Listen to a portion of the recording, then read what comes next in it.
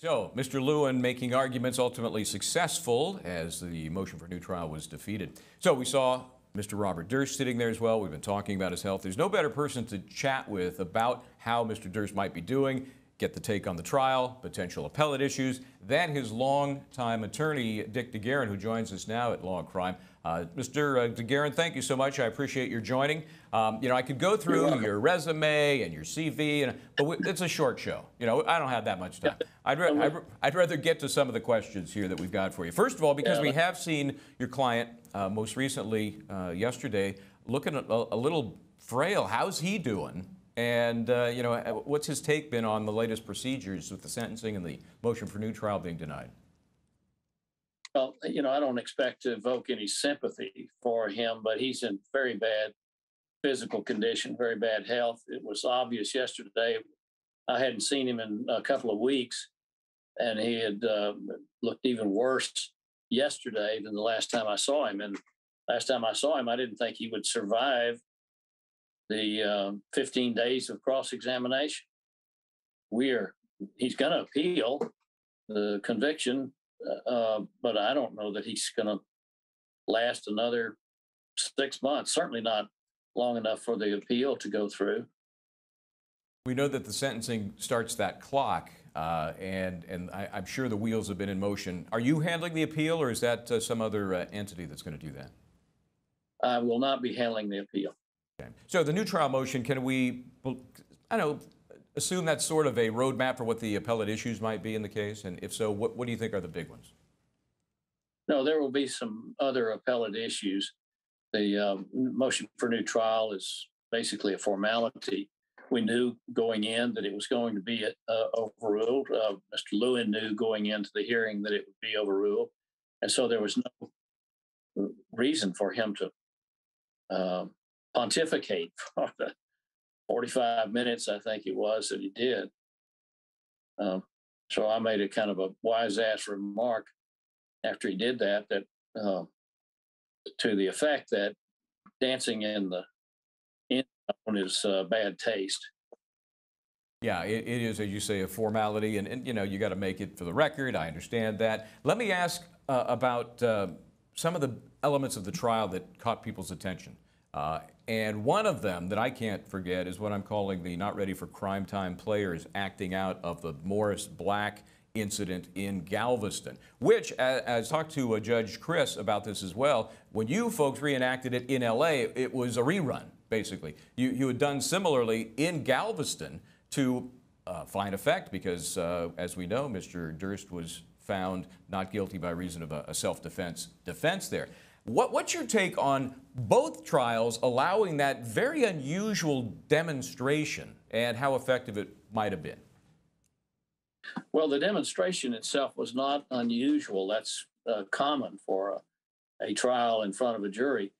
But I don't think that the evidence about Galveston should have been in this case at all.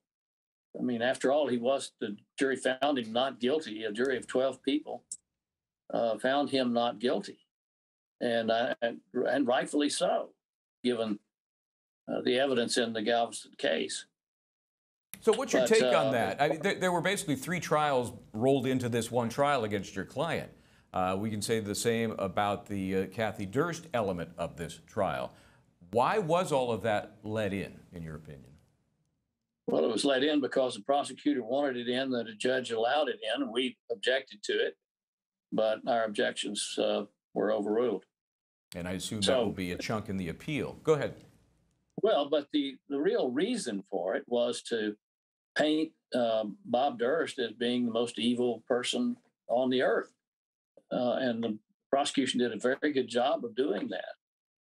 As I said, I don't hope by any means to create any sympathy for Bob, particularly given what the public has been fed about him.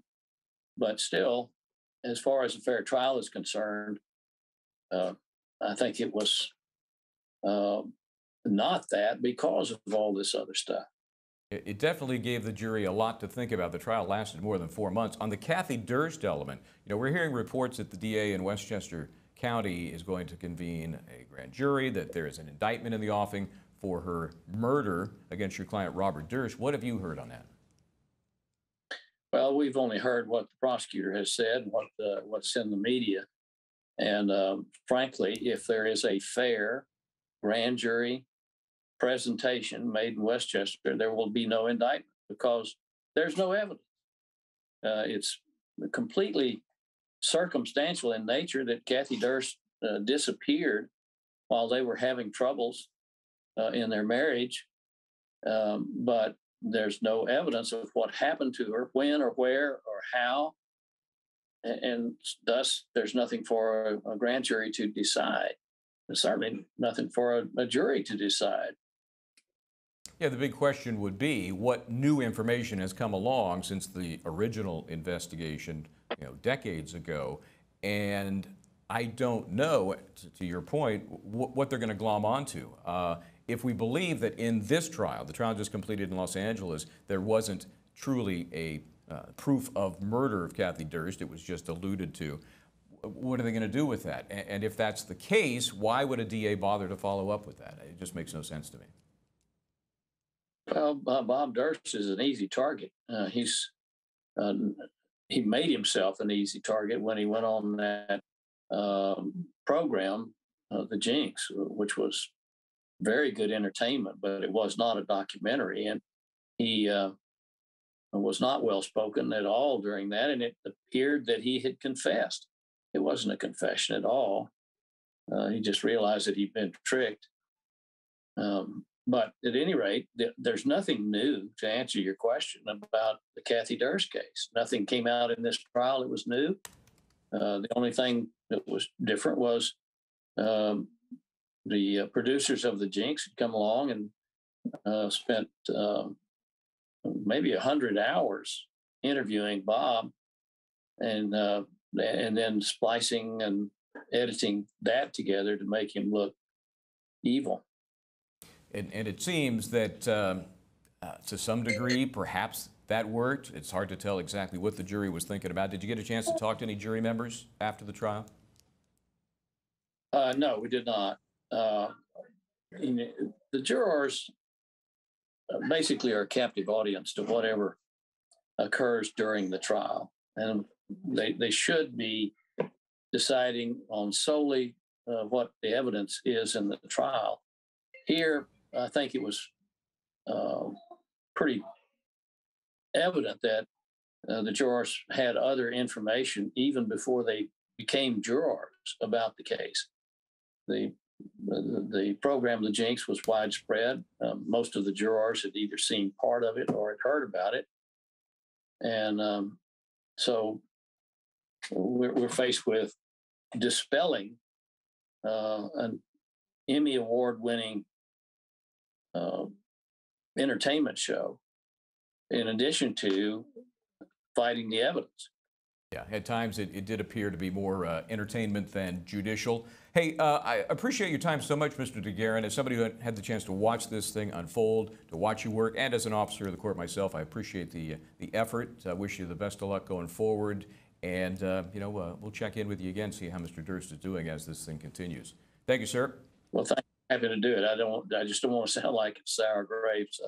It doesn't feel good to lose a case like this. I could imagine, but a valiant effort, and it was a pleasure to watch your work, sir. Thanks again. Dick DeGuerin, everybody from Houston, obviously the attorney for Robert Durst in the case against Susan Berman, and who knows what else down the road. Let's take a quick break, come back, more on the Law&Crime Network coming up.